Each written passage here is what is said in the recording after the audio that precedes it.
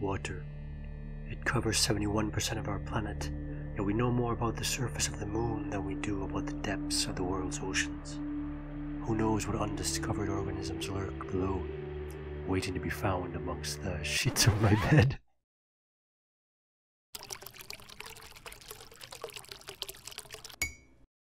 Today we're going underwater. Kind of.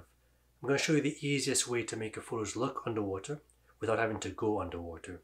Best of all, we're going to do it using simple household items, no assembly necessary.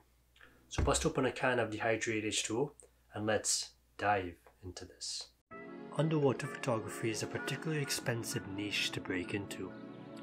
While small waterproof cameras have become more affordable in recent years, housings for cameras with interchangeable lenses still carry a hefty price. But for this particular tutorial, you'll just need 3 simple items: a mouthwash bottle, a lamp, and a plastic sheet protector. The mouthwash bottle will refract the light from the lamp and give it that characteristic aquamarine tone. The plastic sheet protector will soften the image, giving us that slightly blurry underwater look.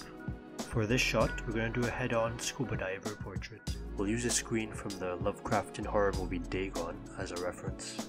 Because I don't have a snorkeling mask or a scuba tank, I'll be using some chemistry lab goggles from my university days, along with a measuring cup and some wire piping. Put your camera up on a tripod, set a timer on your shutter, and take the shot.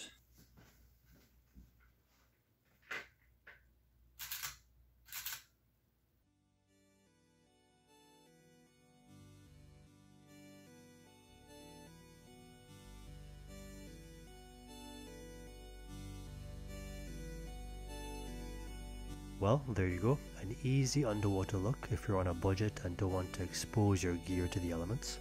Hope you enjoyed this quick video and stay tuned for more how-to photography content.